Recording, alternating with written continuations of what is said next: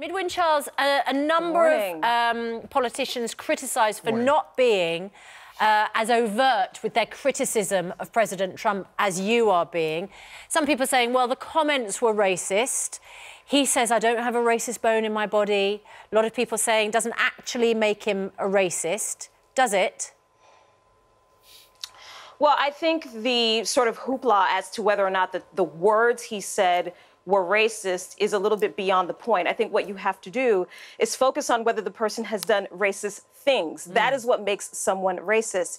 And if you look at Donald Trump and go as far back to the 1970s, he has done racist things. He has refused to rent to black people. He has refused to acknowledge that the Central Park Five are innocent. He was the father of birtherism, denying where Barack Obama came from. He said that, NFL players who were protesting police brutality were sons of bitches. I mean, this is someone who has consistently over decades demonstrated that he does not like black people. He does not like people of color. So I think it's important to look at it from that lens and not just exactly what his words were. Now, of course, telling people of color go back to where you came from is classic textbook racism. I've heard that myself ever since I was about 5 years old. You know, what's the most unfortunate thing here is that Donald Trump was not original in his racism. I mean, almost every single black person or person of color has heard that statement. So I think it's important to focus on, you know, if you don't want to be labeled a racist, don't do racist things. OK, let's go to Anthony Scaramucci. I mean, Anthony, you said a very interesting thing yesterday. You and I both know Donald Trump well. We both like him personally.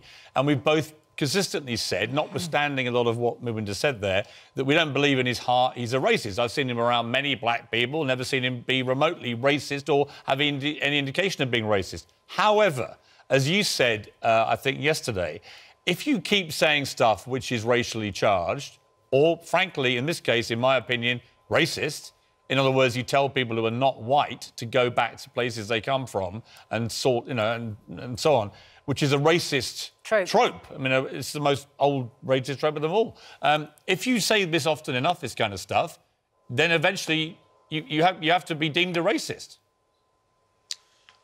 It's very hard to argue with that. So you and I are in agreement. We both like the president. I could add a couple of things that he's done that demonstrates that he's not a racist. He helped to get the Martin Luther King Jr. holiday sanctified here in New York, where the stock exchange closed. He worked with Reverend Jesse Jackson and Rosa Parks on that. He obviously moved for prison reform, and he certainly helped the African-American community and the Hispanic-American community on the economy, where they have the lowest unemployment rates and in the recordation of those rates. But let me tell you something, Piers, that comment is unacceptable. And it's also unacceptable to me and my family, where as Italian Americans in the 1920s, they were told to go back from where they came from, and Irish American families. So it's not just one spectrum of people. Well, it's all spectrums of ethnicities. His own family, Anthony, you know, his grandfather came from Germany, right? And I imagine when he first came to America, I bet people said to him, go back to Germany. He should walk it back. He's not capable of doing that. He'll double and triple down on it. What I'm very upset about is you got all these elected Republicans that know it's wrong, and they're quietly telling people that it's wrong, but they won't publicly say it, OK? It's quite shameful, and it lacks courage. The country would be way better off if elected officials on the Republican side came out and said, hey, these are racist comments. Why don't you knock it off? Yeah. And by knocking it off, hopefully it would correct his behavior and he would stop it. Yeah, Midwin? But also I think it's important, and I actually agree with Anthony. I think it's important for these Republican lawmakers who are elected officials to exhibit leadership and call things what they are.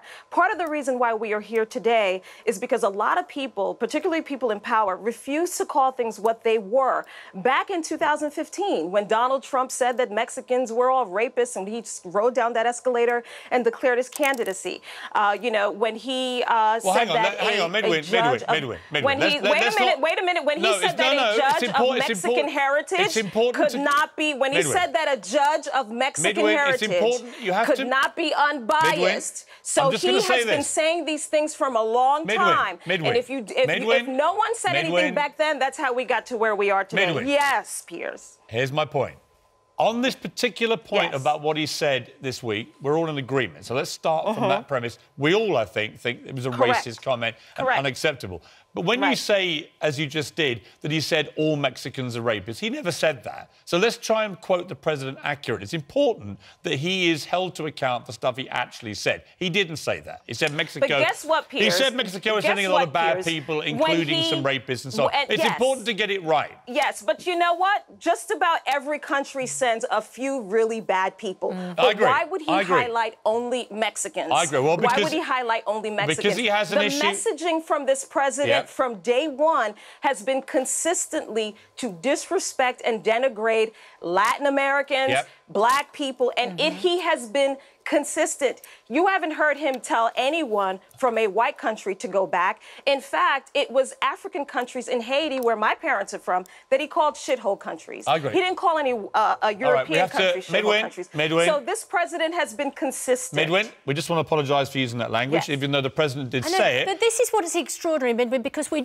are under obligation to offer an apology for the word that you just used and language that you used a little bit earlier on. You are literally quoting... No, it's OK.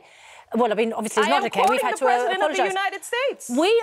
You are quoting the man in the highest office in the United States. But again... How does he get away with using this language? Again, let's not get too hysterical. He was reported to have said that in private. He didn't say it in public, and he's denied it. So let's put things into some perspective. Anthony, let me ask you this, though. Here's a more difficult question, I think, probably for Midwin and for you, in terms of what may be really going on here.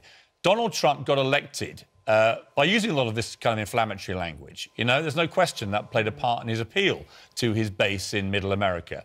And when I saw yesterday the 4 targets of his latest attack getting together and calling themselves the Squad, he doesn't want to face a mainstream candidate because that would be problematic. He wants the face of the Democrats to be these women, the Squad. In other words, there's a political play here. Yeah, so I absolutely think that that's the play, and we could argue about the strategy, but it's likely to be a brilliant strategy. But the tactics of doing it the way he's doing it, Piers, it's un-American. It's against the ideals of America. He could simply say, these 4 people, look at their ideas, look at the socialism, look at the praise of ISIS, look at the anti-Semitism, and he could box them in a way. He's a very clever guy. You know, he's one of the best marketers in the world. He could do it that way. But by using these racist tropes, what he's doing is he's dividing the country, and he's making a very big mistake.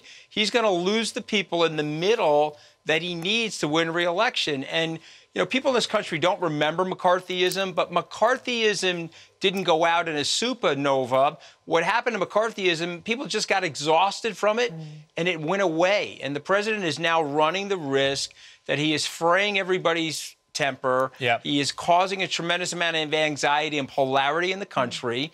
And people are going to say, hey, I've had enough of this. Even though the policies are great, I've had enough of it. I agree. Midwin, let me ask you that question I put to Anthony, because I think there is a political play here, and it is a serious concern, I would argue, for the Democrats, as they're scrabbling to find the right kind of candidate to try and beat Trump, that if the whole narrative of the Democrats running into 2020 is socialism, as espoused by these 4 congresswomen, and it's what they believe in, and that's really the point Trump was trying to make in his cack-handed and racist way, is that a problem for the party? I'm not even particularly sure that I understand what it is that you mean, that this is a strategy. I mean, racism should never be a strategy. I think that, you know, racism has always been what Donald Trump has led with. It's what he's always been most comfortable with. It just so happens that what he did was when he realized the backlash, all of a sudden he started harping on this fact that these women are socialists, you know, because they want Medicare for all and they want a livable wage for people. But whatever with the labels, at the end of the day, you know, racism is the feature with this president, and we have seen it from day one, but we have seen it throughout his life. He's been very, very consistent with that. So to sort of minimize this and say that this is some sort of strategy, I just don't think that that's accurate. I don't think that that's what's happening here. I think what he did was when he realized realized the outcry, he sort of latched onto this idea of, oh, well, they're socialists and so they're bad for America. And you know, that was just his way of trying to diminish the situation. OK, look, we can argue about that, but the bottom line is it's a very incendiary thing to have said. I think we can all be in agreement that he shouldn't have said it and that it is racist. And that's the bottom line. And I wish President Trump would stop this kind of chat because I think it's very harmful.